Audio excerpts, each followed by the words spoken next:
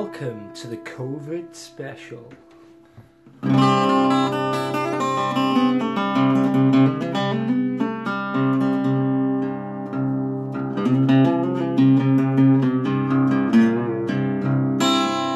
your host,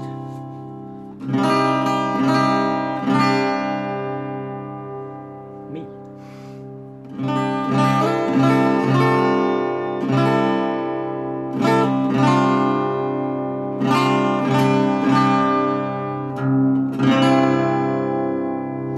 Oddity UK, welcome, you're the first in.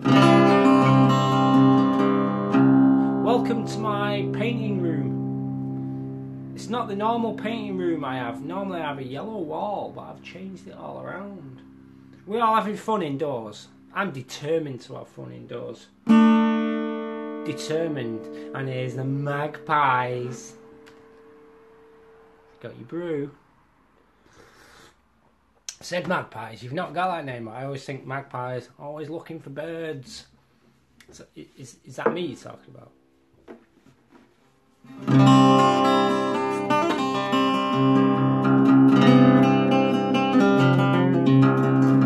Hawkeye, Mooney. I love a musical intro. Almost all my live streams that happen like this in chat form, I always start with a little bit of music. That's just the way I like to do it. I wing these things, you know. If nobody asks me any questions or interact, then all I do is sit here and play guitar and enjoy myself. And I'm rarely sat just waiting for people. And, you know, if people have painting questions, then sometimes you might get it to music. Scotty of the North, Indominus, Madagar, hello.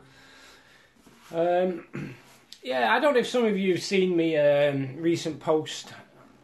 Apparently I was going to move all these live streams to YouTube because I'm not limited by time and I don't have to twist the camera angle, and I think the quality is slightly better on YouTube. I don't have to edit the video, I don't have to upload the video. A lot of the things are better about YouTube, and I wanted, so I can just stay there as long as I can, as long as I'm entertaining you guys and myself. Then while we're in this position of quarantine, then we can just have a great time, in, you know, a better time than we can here. So I am still painting the Myrmidon Mordian. I am, and we do it a bit at a time, you know. I'm letting people keep up, but I'm also doing it at my own pleasures as well. You know, it's I do all these videos out of love, you know, and that's always the first reason we should be doing this hobby, you know, unless somebody's give you a bunch of money and you've signed a contract, then that's a different thing. But I reckon cultivating love in those situations will always be better than cultivating a sense of duty or obligation when you don't really want to be, you know. So anyway, yeah, look, blah blah blah. But you know, we might do a bit of that tonight, we might do a little bit tomorrow, we'll see, because right now we're all a little bit socially distanced, you know. But like I said in a little video I put in my gallery just a second ago, we're not socially distanced, because to be social is about how you interact on an emotional level. It's not physical touching, because that can also be rape. Do you know what I mean? So when you think about it, this is social closeness. Here we are connecting right now. We're connecting through art, through music, through smiles, through a sense of camaraderie, through a sense of art and love. And no social distancing at all. In this age of information, ignorance and distance is an actual choice. And it's no longer about bodies, is it? No longer about bodies. Okay. Mordian Ironguard asks, is it hard to make a living as a commission painter? Depends how good you are, doesn't it? You know, depends on your reputation, depends on your standard, depends on your customer service, depends on your painting ability. Are you good? Are you fast? Can you deliver? Because being good and being fast doesn't give you a good work ethic, and all those are needed. All those are definitely needed. Now the thing is, you can be a real poor standard painter, but if you have a great work ethic, you will build a great customer base, I guarantee it. you know. Next is, are you charging right? Well, if you're a fast painter, then you can charge low and just smash it out, you know. So I would develop all aspects of painting to become a great commission painter. I can smash them out. I could smash out a model in 10 minutes, you know, and I reckon you didn't enjoy looking at it. So I can smash out an army in no time, and I'm pretty much sure I could charge a good buck or two for that. So would I struggle if I cared to do such a thing? No, I don't think I would. I think I'd make quite a bit of money, and still probably not be one of the more expensive commission painters out there. Though I think every commission painter, other than the expensive ones, are all actually undercutting themselves, unfortunately. So is it difficult? That's not easy to answer outside of just being me, you know. Do I want to do it? No, I don't. So in that instance, it's not something that suits me. Chestnut ink. Oh man, it's been a long time since we've had chestnut ink. I've got a couple of pots down there that I'm saving for a rainy day. But the thing is, with saving things for a rainy day like that, you just end up never using them. Rob Watson, hiya, have a cord. Yeah, that's just for you.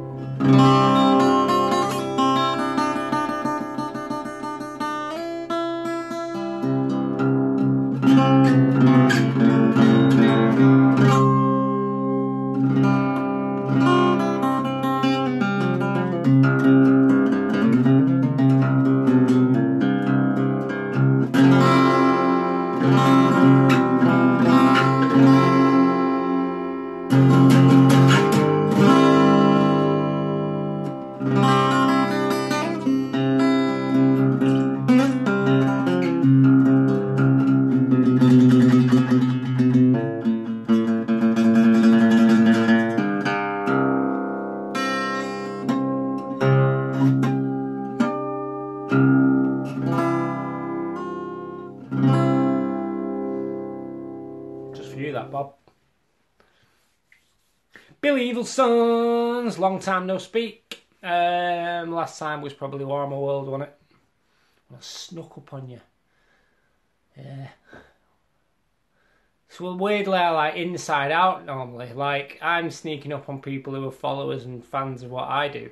Normally it's them sneaking up on me going, oh. Yeah. So, here we all are, rather socially close through the medium of the internet.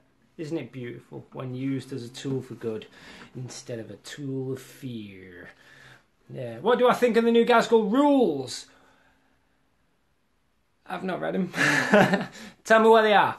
List them for me. Yeah, I ain't got a clue. I'd look at them, but my mobile phone is in front of me here doing all this camera business, innit? So yeah, there you go.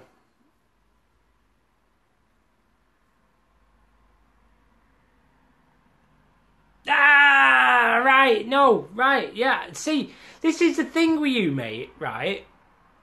I get you mixed up with somebody else, and I've just remembered, and I said this to you last time, Billy Mumbles is who I was thinking. Right, yeah. How are you, you fecker, right? Because you just disappeared, and all I did was worry about you. Are you alright? Where are you living? Are you up around the north again? Tell me you're up around the north. If so, come and say hi. If not, come and say hi.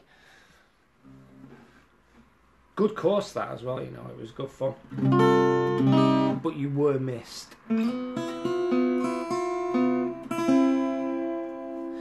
Edmund Normal, I like your name. Hello. Neslo, 91. Hello. Yeah, Mr. J. Welsh, the nerd. What do I think of the new Glasgow rules? Like I said, don't know. Working near Stockport. Right, well, I'm in Manchester City Centre, in Hume. Come and paint. Check out my hobby room, alright? Decided to dedicate an entire room in my house just to hobby. So here, right, y'all are getting a ton. In fact, You're coming off the thing. Here we go.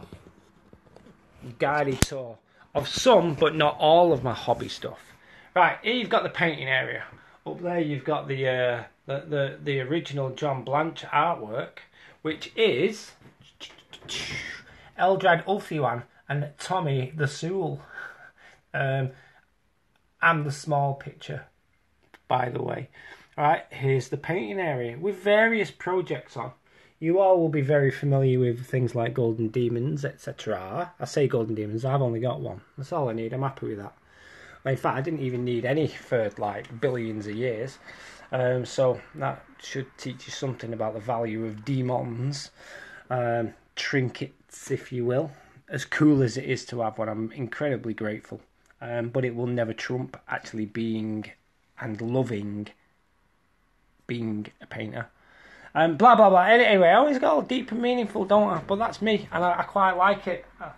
I don't think there's enough people being that way. I think too. Anyway, I'm off I go again. I'm giving you a guided tour. Painting table. Funky tablecloth, which really is folded to in the wrong way. It needs to be folded different. There's a Lord of the Rings, Two Towers, Helm's Deep gate. There's all my paints in storage there, pure of them, all in colour order, paired in contrasts so they're easy to spot, if that makes sense. So, like, I don't have all my reds and browns in the same pot together. I might have greens and purples in the same pots because they're easy to differentiate when you're looking for the colours you need. In the middle of my floor, you've got my new gaming board, which is what I'm making. It's a 5x4 gaming board. I am hand carving this, by the way. I am hand carving this. It's all sheets of MDF, right? And look, hand carving every bit of it with a craft knife and a ruler.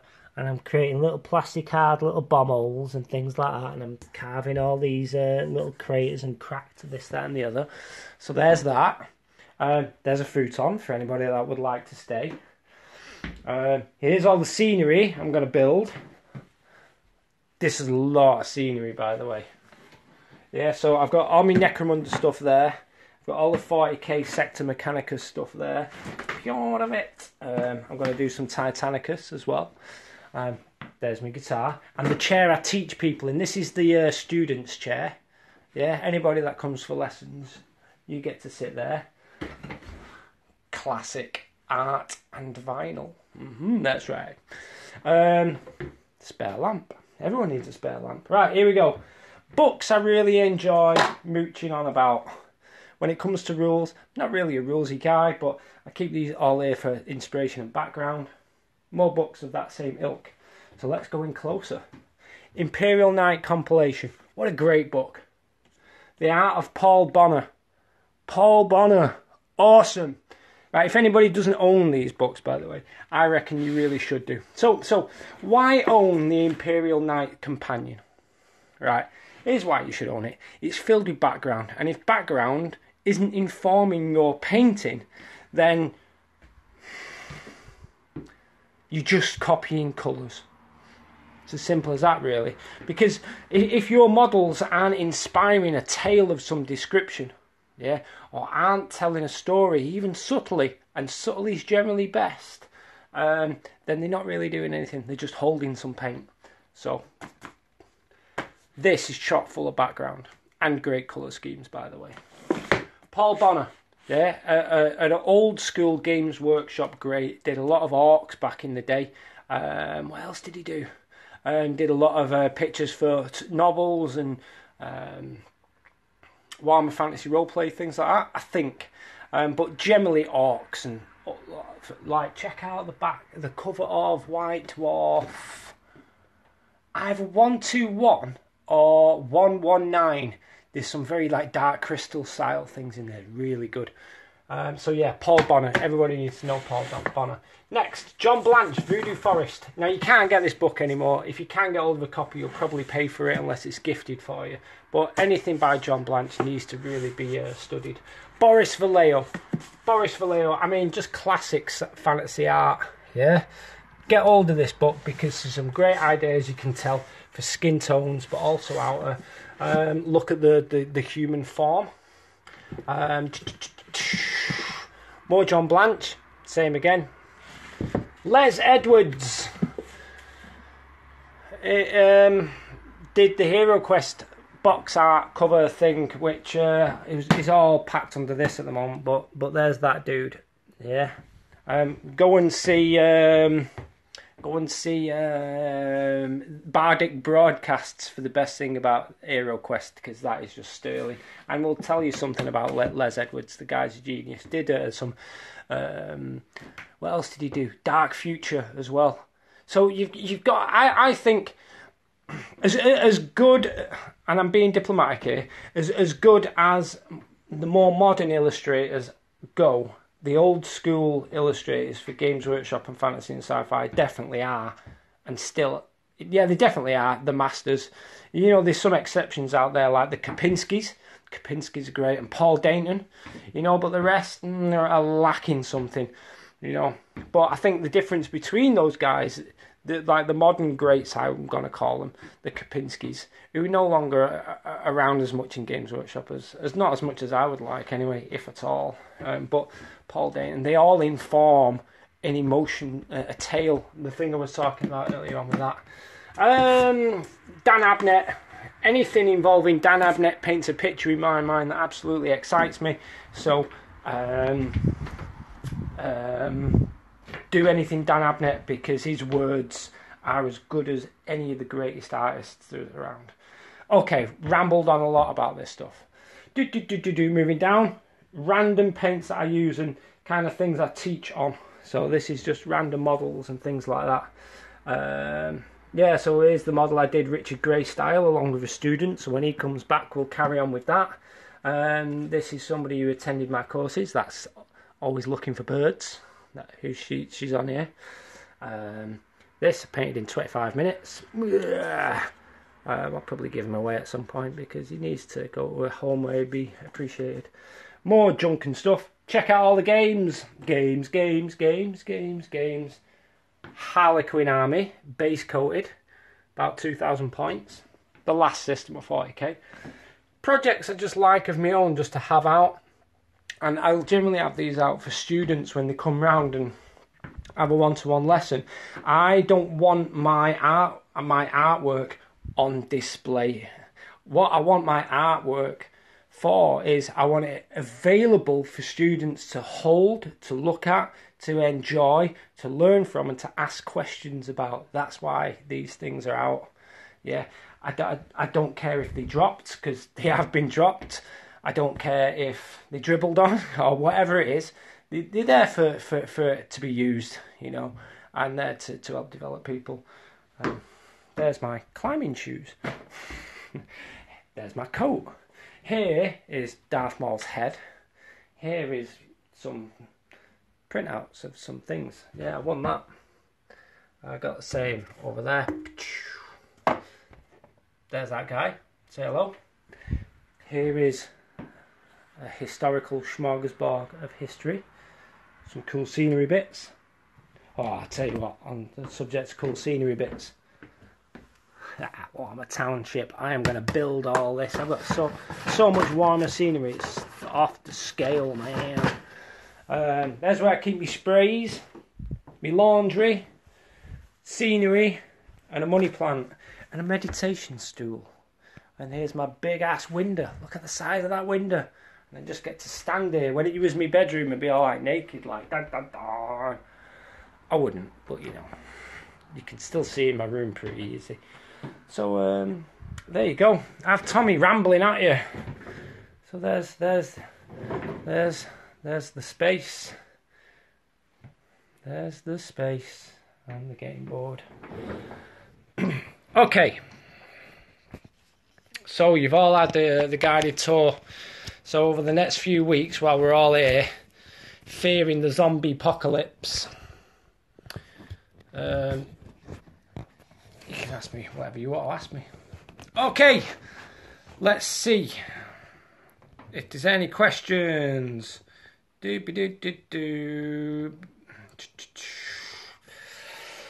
Where is the painting? Says Senior SR Terry Bailey. Depends what painting you're talking about. Good sir. Giving everyone a guided tour at the moment. If you've got any questions, give us a shout. Thanks for the concern, much appreciated. Mr. Billy Evil Sons, anytime. Follow Billy Evil Sons, everybody, by the way, for he's a fantastic painter, multiple Golden Demon winner, an all-round stand-up geezer. Alright, let's see what other questions we've got.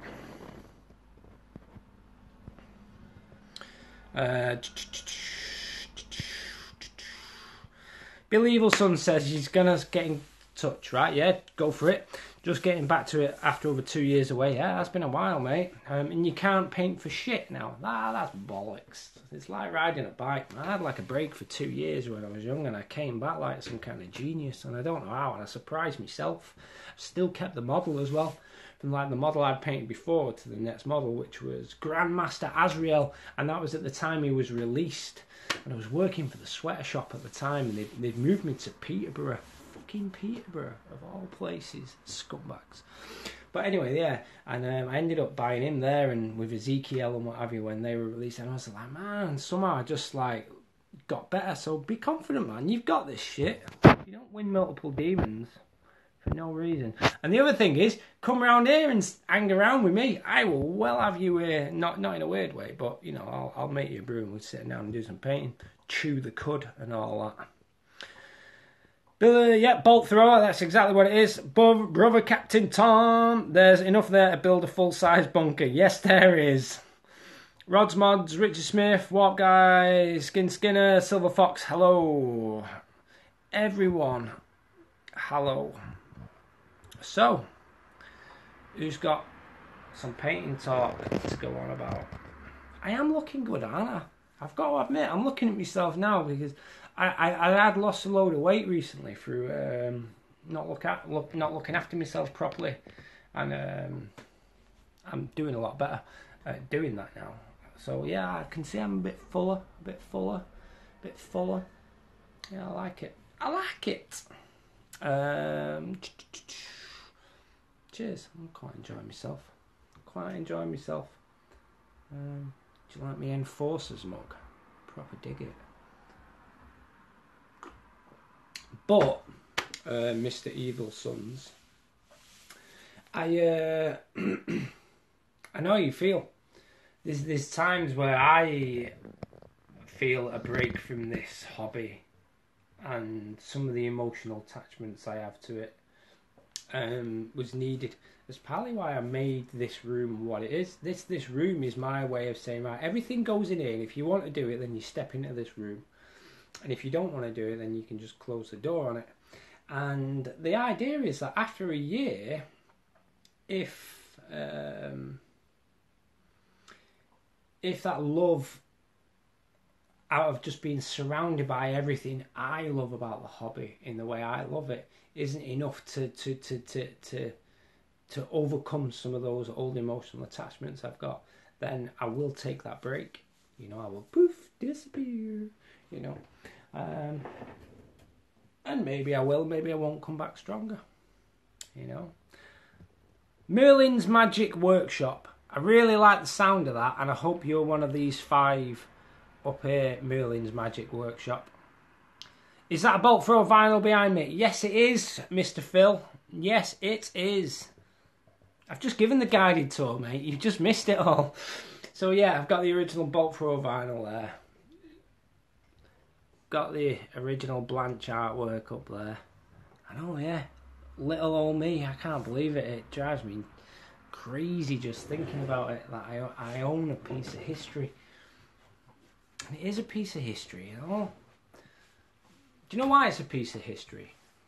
It's a piece of history because John gave me a choice of artwork. He said, I want you to have some art.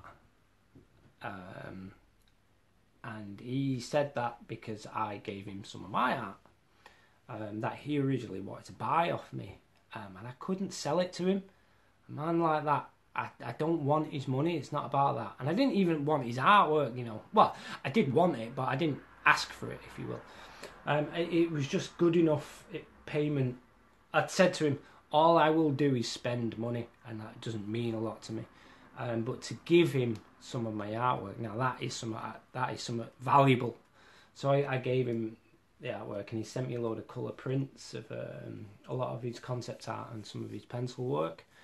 Just said, choose anyone you want and you can have it. So I ended up choosing Eldrad. I was torn between the Space Wolf stood outside the Fang like that. Yeah, because I love Space Wolves and I love Eldar. And Eldrad. And he sent me about 17. I've still got all the colour prints. I've like high-res colour prints of all his work. Madness. So I've still got all that. And I ended up choosing Eldrad for 2 reasons. 1, I love Eldar. 2, it's a rare piece that he did of somebody else's work, because Eldrad was sculpted by Jez Goodwin, who does his own concept work. And it says there, it's not a John Blanche original as far as being Eldrad goes. It says here, and you guys are going to see it backwards, but right there it says John, after Jez, 93, copyright, G-dub. This is John drawing somebody else's work. I don't think that's a very, very, very rare thing. So that's why I took it, and it's even got, so it's kind of, pal, let's grab you up. So it's kind of signed twice, because it's mounted on some paper as well. So here it says John after Jez 95 in pencil, 93 sorry, but then in ink it's got John A. Jez. So yeah, it's really, to me it's really cool. And the other thing about this piece, so that this, you're talking to me now as an appreciator of art. This piece has noise. If you can create noise in an onlooker's head, appropriate noise, then you've done it. And this piece has so much energy and so much noise. Like this, I can hear all this. I can hear all this. I can hear this. I can hear the distance. Yeah, I can hear everything. It's all there, you know. And if you can make art, and if you can make your painting a sensory experience just through your brush strokes alone, through what you're trying to do with your brush strokes, then that means something as an artist. That picture kind of does that. And in fact, I was saying earlier on in this video that, you know, that's what a lot of the old great artists really did. Yeah, in comparison to some of the new illustrators. I use that term, illustrators. John most certainly is not an illustrator, as much as he is a concept artist for Games Workshop, and he's a fantastic piece of the history. He did that through the medium of art and expression, as opposed to just mere illustration. What do I mean by illustration? Just merely drawing a picture of something. You know, a computer can draw a picture of something, but can it emote a feeling from you? Yeah, can it make you hear something that when there's no sound? Can it make you feel something when there's nothing to touch or to interact with? You know, so this is what the old Hammer days really had. Oops, and they were built on that stuff. You know, Warmo was built on that stuff. Those art books up there were built on that stuff. They emote. You know, pictures now generally are just of scenes of violence, which is not something I necessarily look up on, but it's definitely not something I'll look. It's not something I'll look down on, but it's definitely not something I'll look up to. Because anybody can draw a picture of a man firing a gun, but what context and what emotion can you put behind that? You know, can you create some kind of heroic feeling? You know. And I think that's the difference between an artist and an illustrator, you know, and those things are really important to me as a hobbyist, and to me it really needs to be cultivated more and more within our industry, across every company, and also not for because it can be taken too far. It can be taken too high-fi and too highbrow.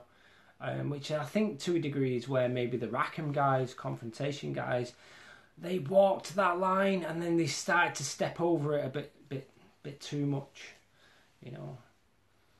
So yeah, it's what can you say? And can you say things with paint and brushstrokes that make somebody feel, hear and smell and experience? John Blanche nails that. Now, here's something interesting about John Blanche artwork and me. Never used to like it. And one day I tried to copy it. Because I was all like, oh yeah, he's all a bit off. He's not technically all this, that and the other. But actually he is. It's like Picasso. Picasso's an amazing artist. But when you look at his later work, all weird triangles and stuff like that, you go, hang on, what? It looks like crap. But it doesn't, because he's so good. He got bored of it, and he deliberately does it that way, so you know it's deliberate. It's not that it's crap. He's doing it deliberately. So when you look at a lot of John Blanche artwork, if he's making you feel uneasy, yeah, then he's doing it on purpose to you. That's how good he is. So there's a Inquisitor stood out. I can't remember the name of the bloody Inquisitor now. But my favourite piece by John Blanche is a pencil drawing. There's an Inquisitor stood outside of a hive. Yeah. And he's got a little banner bearer next to him, like he's got his mouth sewn shut, and he's got weird mutant feet and what have you. And that picture is just, there's so much noise in that picture. Like you can hear the pipe, you can hear the wind, you can hear the way the clouds move in the sky, you can hear what's filling the distance between the character on the page, and miles away you've got the hive in the distance. You can just hear it all, you know, and that's a fantastic amount of skill. So yeah, to digress, I once then tried to copy some John Blanche's work. Now, if he ain't that good and his skill is low standard, then my low standard stuff should look as good. You'd be greatly mistaken, and I was humbled at that point. There's a reason you've got the Inquimunda Inquisition 28 scale and Dark Ages Sigmar style. There's a reason there's a Blanchitsu style. It's because A, it's fantastic. B, it ain't easy. It is a skill. Yeah? Because if you just try to paint that way and you don't know what you're doing, you will just produce shit painting. Now, bear with me here with that statement, because if you are picking up a brush, alright, you're a great painter, because you're stepping in the right direction with every brush stroke. Alright, so let me encourage you there. But at the same time, there is a certain vibe and a certain feel when you've achieved a particular objective. And the Blanchitsu style has that objective. Yeah, or is an objective, should I say. Then the heavy metal style is an objective, and the Rackham confrontation style is an objective, and historical style. And there's something to learn in every single one of these things. So I recommend, with that example, if you don't like something, just try copying it and see what you learn. See what you learn. You've got a lot of time to spend indoors with me, you know, and not like actually indoors, but you know what I'm saying. I really enjoy doing these. In fact, I've not stopped talking for how long. You guys have not even asked me any questions, so that would imply, well, there's only a few of you in anyway, but that would imply either most of you don't really want to hear what I've got to say, or you're just happy listening to me. But if you're not happy listening to me, you'd rather hear something else, like maybe practical about painting, then give me a shout. You know, I've often thought, Manchester Art Gallery, right, has got some fantastic pieces in it, and I've often thought about doing one of these live streams and giving my thoughts on, I'm going to call it criticising art. It's not criticising, it's assessing art. Just in the way I look at art, because I definitely do ruffle some feathers with some of my views, alright? But the reason those feathers are ruffled is because those guys don't have a fucking clue what I actually mean when I say what I say. Does that mean that I've not explained myself properly? Yeah, and sometimes I do it deliberately, because if they've already made their mind up that I'm talking shit, then I ain't going to explain to myself to a closed mind, especially one that's a little bit aggressive online, which generally these people are. So, for example, earlier on in my Facebook feed, not Facebook feed, Instagram feed. I said, art is maths having fun. And some guy said, I don't think so. How? Well, he's already decided that I'm wrong with his. I ain't gonna mention his how. Yeah, the next comment below was, I am a mathematician. It's what I do, and I agree. Well, ask that guy below me. You know, but how is maths having fun? Well, you know, this entire world is bound by physics. It's as simple as that, and we are bound by those same laws, and we have been since the beginning of the Big Bang, and that is just that. And it's all maths. Every single bit of it is maths. So why do art? Why do art? It's because it's fun and expressive, you know. And we are just a product of maths, of yin and yang coming together, of all that matter and all that space mixing up forever and always. And out you go, and we create all this beauty that's up on the wall. This stuff here, this stuff in models, you know. And that Big Bang creates that through us, you know, because we're not in the universe. We're like a part of it. We're a product of it. That thing went boom, boom, boom, boom, boom, created us, and we are in our part of the Big Bang, and we will disappear, and on and on and on and on, you know. And we are that Big Bang. We're the stage where the Big Bang gets creative for the sake of it, mathematically. And that just fascinates me. That just fascinates me. Feria, hello, a newcomer at last. So yeah, I get a thumbs up from Magpie. Xlanax. Is that a brain drug or a bowel drug? I'm not too sure. Or is it a lizard man? Is it a lizard man? So good evening to you two newcomers. I'm getting a right little waffle on me tonight. I will post this on YouTube, by the way. So please go and subscribe to my YouTube channel, because I'm trying to get 1,000 followers.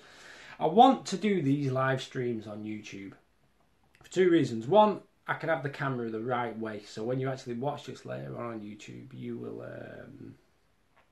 will be able to watch me the right way around. The second reason is I don't have to upload it, it's there ready. The third reason is these are limited to an hour. Yeah, and if I want to leave this up on Instagram for you to watch, excuse me, I can't upload another one.